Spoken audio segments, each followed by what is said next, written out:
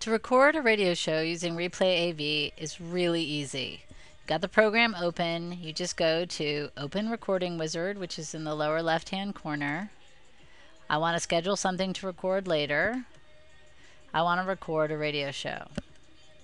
It brings up the integrated media guide, and I can search through these sort of subheadings that we've created, which are popular radio shows, top rated shows, radio show categories, etc. Or I can just type in the name of the show that I want. The show I'm trying to record is a show called Wait, Wait, Don't Tell Me. It's on NPR. And I just typed the word wait in, and it brought up Wait, Wait, Don't Tell Me. It's kind of always best to type less than more. Anyway, so it brings it up. I'm just going to click Add. It then brings up the Edit Show Properties window. It says, okay, here's the name of the show. Wait, wait, don't tell me. There's the URL. I'm not going to convert it to anything, but I could after recording if I wanted. I'm just going to click OK. It brings it up and it says, okay, wait, wait, don't tell me.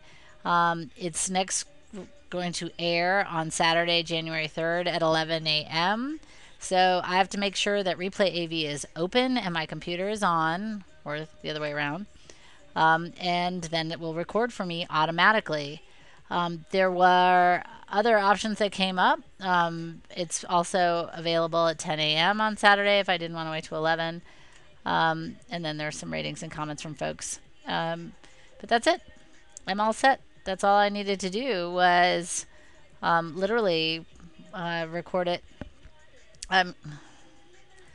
That's it. I'm all set.